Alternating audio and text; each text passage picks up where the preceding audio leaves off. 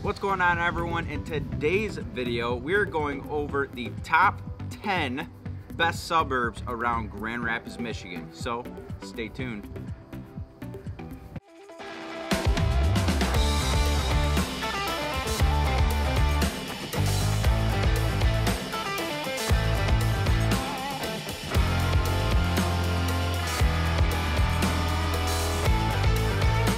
Welcome back to the channel, everyone. My name is Kevin Irwin. This is Ross Young. Ross Young. We are real estate agents here in the West Michigan area for Freedom Home Group. On this channel, we go over anything and everything that has to do with living and thriving here in the West Michigan area. So if you're looking to move here, or maybe you already live here and you're looking to make a move, we get reach outs almost every single week from people that want to relocate here or looking to make a move. So do not hesitate to give us a call, send us a text, send us an email, even send a pigeon carrier if you have to. We have your back when it comes to making a move in Michigan. And we love helping people out. Absolutely. I mean, that's what we do every single day. Every day. So without further ado, let's get into this video. The top 10 best suburbs here around Grand Rapids. We go all over the place, you know, really. This list is very comprehensive. You know, we're going to be doing a spotlight on each one of these towns, so don't feel like you need to, you know, get all the information just from this one video. We're going to do individual videos for each area, and it's going to be awesome. It is. And these top 10, we actually went to each one of these suburbs and did a little bit of, you know, what it's like to live there, you know, what are the unique features of those different suburbs, just so you could get an idea of what you're gonna like, and maybe you can narrow it down. So we're gonna go through every single one of these top 10, go in depth. Real quick in this video, yeah. And then we're gonna go in depth in separate ones. So make sure you hit that subscribe button, hit that little bell. Yeah, like if you like, or don't like, whatever. Hit that little subscribe button and hit the bell notification so you get notified whenever we put the new ones out. So let's jump into number 10, Granville. Now, Granville is awesome. You know, whenever you think, you know, if you're from around here, whenever you think Granville, you think shopping, you think restaurants, you think things to do, you know, and you know, all the towns on our list all have top-rated schools. Yes. That's one thing that's very consistent with any of our top 10 here. They all have top-rated schools, so you don't have to worry about that. No, absolutely. And Ross and I are both from West Michigan. We've lived here our entire lives. When I talk to my wife, we want to go out here, we want to go shopping, probably 8 out of 10 times we're coming to Granville. I mean, they've got a huge mall. When you go down 44th Street, it's just nothing but shopping. Our favorite restaurants down there, honey, you'll like this one. On the Border is our favorite restaurant. That's down there. It's just a really, really nice place to go shopping, go get something to eat, and go home. You can't forget about Cabela's. Oh, shoot. Yeah. Cabela's. Cabela's. Cabela's. Yeah. I mean, Cabela's is huge. We got Cabela's down there. We've got everything. There's Duluth and... Yep, Duluth is in Granville. Duluth Trading Co. They've got pretty much everything. Best of course, Buy. The Jeep dealership. Oh, yeah. Yeah, so literally, Granville is like the shopping district.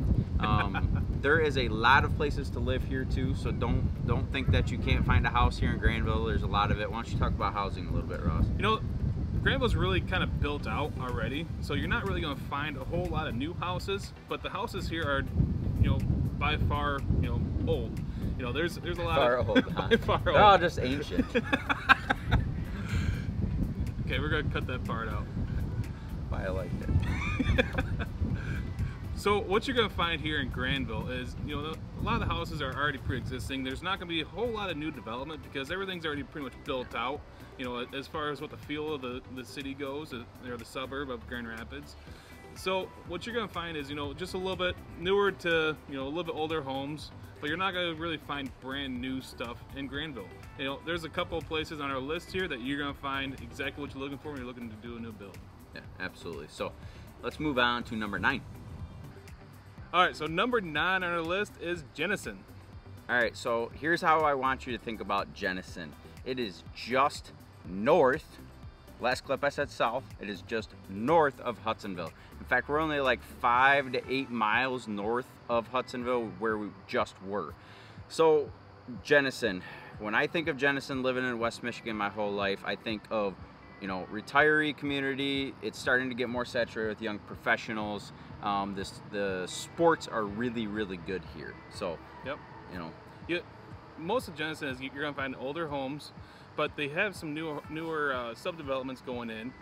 Just on the outside of town, you're gonna feel more like a suburbia area, and then once you start heading west, it's gonna feel more like rural farmland. Yes. Jenison also is the home of a very large college, Grand Valley State University. To the north, up in Allendale. Yep. Allendale is more of a college town. I don't think that's why it didn't really make the list. But you know, it's the next town over. So if you have older kids that are going to be looking to go to college, it is a great community to find your roots. Yeah, absolutely. I mean, there was a community we just bought our four-wheeler over by Grand Valley, and I would hands down buy a house in that community. They've got a bunch of developments where they actually dug out man-made lakes, and when we were there, everybody was out jet skiing, boating, just having a great time. And you know, it's a very friendly family-friendly area. Yeah, family-friendly area for you to come check out. So make sure if you are moving to this area that you at least drive through Hudsonville and Jenison and Allendale. They're all connected in together. You know, kind of decide which one fits your family. All right, guys. Number 8 is Caledonia. Caledonia is a farming community, but it's quickly on its way up in the scale of the places to be here in West Michigan. There's a lot of brand new housing in here in Caledonia, but there's also some affordable houses. You're just gonna have to search for them. So Ross, where is Caledonia in relation to Grand Rapids? Oh, right now we are to the southeast of Grand Rapids, kind of directly south, a little bit to the east. It's positioned right on a main thoroughway, M37, so you can easily get to Grand Rapids and easily go even south. You know, just to the west, you got 131. You can take that north or south. And what's really interesting is, like you said, you know, it's predominantly a farming community, but there's a lot of new developments that are happening. And you know, with Caledonia schools, you know, you have a whole campus that has a lot of the schools already right there, all in one spot. So you don't have to go very far when they switch from one grade to the next.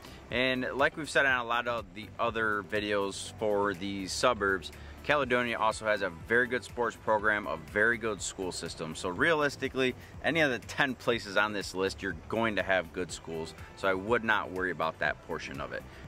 Side note, if you're wondering why both of us have changed clothes multiple times, it's because we hit all 10 of these in the communities and it took a little bit. So we're on day 3 of shooting and we're almost done. So anyways. Nothing but the best. Yep. All right, so number 7 on the list is Hudsonville. Hudsonville is known as the salad bowl city. And the reason why that is because we have a lot of river bottom muck fields in the area, and we grow a lot of celery, lettuce, anything that goes in your salad. You know, it's kind of a play off the geography and what's primarily grown here. Yeah. So population of this city, guys, is right around 7,400. That is really just the general Hudsonville. It does go on to the outskirts a little bit, so the population is probably a little bit higher than that. But you're going to get a mixture of different homes. Downtown Hudsonville, your homes are going to be stacked on top of each other a little bit more. A little bit older. A little bit older. You get outside of downtown Hudsonville and you're going to find a lot of communities, a lot of developments that have brand new housing. So if you're looking for a new build, this is probably a pretty good place to check out. And you know, a really interesting thing about Hudsonville is that it's kind of separated north and south. Yeah. You know, you have Chicago Drive that runs east and west, and you have the railroad tracks right there. It's kind of a man-made barrier in between the two sides of the city. To the south, you have Jamestown. To the north, you have Georgetown Township. In Georgetown Township, you have a little bit older homes, still newer. Then down in Jamestown, you have more of a rural feel, more of a farmland sort of area. Can you tell that he's from Hudsonville? One last thing we want to cover here in Hudsonville is this is the home of the Harley Davidson dealership. So for you motorcycle lovers, you got your dealership right here. So number 6 on our list is Rockford, Michigan, with a population of about 6,300 people.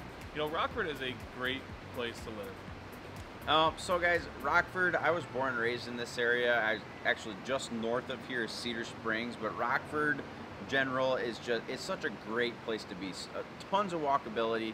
The Rockford Dam is here, absolutely beautiful to walk around there. You got kayaking down the river. Downtown Rockford is super walkable. Tons of different restaurants. There's like 2 or 3 breweries in the area, so if you're a beer lover, it's a great place to be. Ross, chit chat about the schools a little bit. The schools are top rated. You know, much like everything else, all the other towns that we're reviewing in this video, you know, the schools are top rated. The sports system is amazing.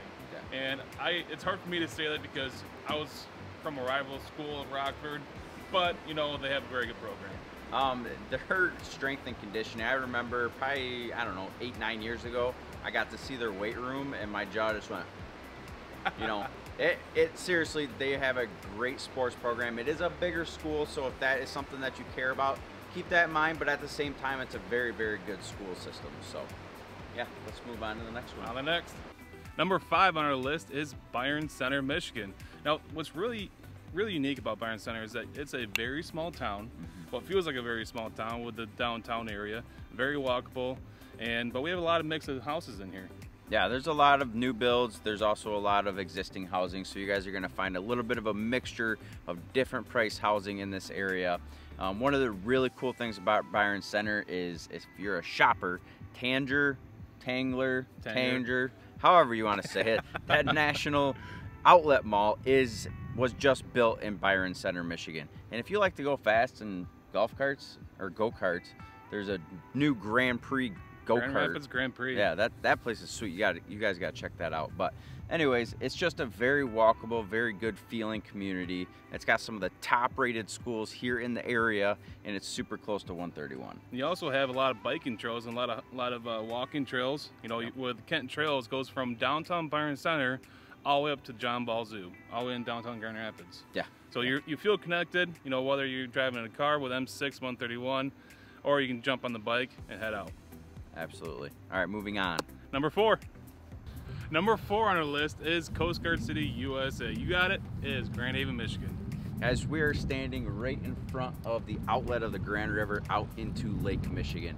There is so much stuff to do here in Grand Haven. You have got to put this on your list to come check out. Miles of beaches. There's a campground right off from the lake. Population here in Grand Haven's right around 11,000, so it's saturated but not too saturated. Still plenty of places to come check it out.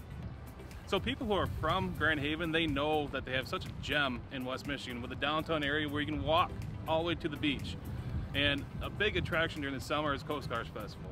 Yeah, our family absolutely loves the Coast Guard Festival. Unfortunately, this year it was canceled, but it is a hoot. There is probably 100,000 people that come down here. The fireworks, 300, 100, 300, whatever. The fireworks display that's on the mound right behind us is absolutely phenomenal. It's a great place. There's tons of vendors, tons of food trucks. It's just a great place. And the cool thing is you can walk it all. Like the pier goes all the way up and down. You can walk the entire boardwalk. The whole purpose of this festival is to honor the men and women in the Coast Guard. Yes. So yep, absolutely. Thanks for your service, guys. If you're watching, you are with the Coast Guard. So we're definitely going to be doing a very in-depth video on Grand Haven. So if this does interest you, make sure you throw it down in the comments. Let's go on to the next one, Ross. Number 3, we are in Zeeland. Feel the zeal. That's on all their signs. I have no idea what it means. But no, I don't either. On the website, we couldn't figure it out. But anyways, Zeeland, what is it? All joking aside, Zeeland has a population roughly about 6,000 people. You know, you actually have 2 high schools in Zeeland. You have East and West High School, which are actually right next to each other. Kind of weird, but it works. So downtown Zeeland, you're gonna have a very upscale feel with a lot of walkability, but you know, the houses are gonna be a lot more country feelish. Okay. Does that make sense? Yeah, it does. You know, you're gonna be able to have a little bit more property. You know, things are gonna be a little bit further apart. You might not be able to see your neighbor. There's gonna be a lot of more farmland. You know, it's all depends on what you guys feel like you need. One of the other cool points of Zeeland is you're right in the middle of Grand Rapids and the lake shore. So if you want to go swimming or go boating during the summertime, you've only got like a 20-minute drive. If you want to work in Grand Rapids, it's only about a 20-30 minute drive also. But the other cool thing about Zeeland is there is a huge industrial park here. So there's tons of opportunities for jobs right in Zeeland.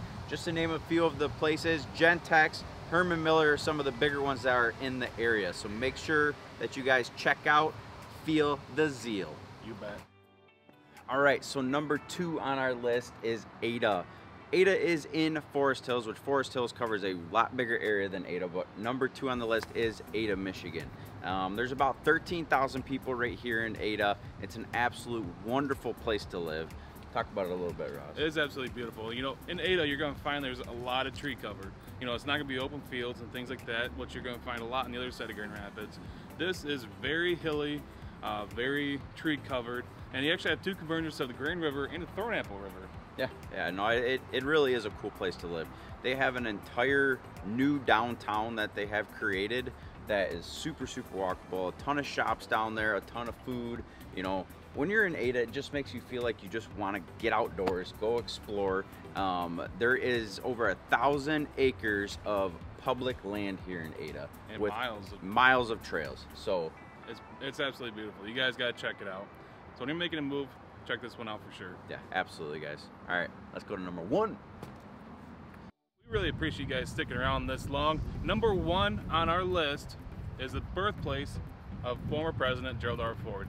That is the one and only East Grand Rapids. Now, this town is consistently at the top, you know, for a number of years, and there's very good reason. Yeah. East Grand Rapids, guys, this is one of the best places in West Michigan to live and thrive in. Now, this is also one of the most expensive places in West Michigan to live in. The average price point in East Grand Rapids is right around like $430,000. You're gonna find a wide variety, mixture of homes here. You're gonna find a lot of vintage, large homes. You can be driving down East Grand Rapids and you can see a vintage home, and then somebody tore a home down right next to it and built a $1 million house. You know, if you're a water lover, you have got to check out Reed's Lake. There is a bunch of amazing real estate on Reed's Lake. A lot of $1 million houses. You know. And the school's right on the lake too. Yeah, the school's right on the lake. Right and down by Gaslight Village. It's just a beautiful area. Yeah, Gaslight Village, very walkable. One thing that you know should probably keep in mind: this is young professionals, healthcare workers, because it's not that far down from Medical Mile downtown Grand Rapids. So, what you're gonna find is that, you know, East Grand Rapids and Ada, the last one we just talked about, are very similar because they're literally one town apart. Yeah, you know, absolutely. Next town over from here is Ada. Yeah.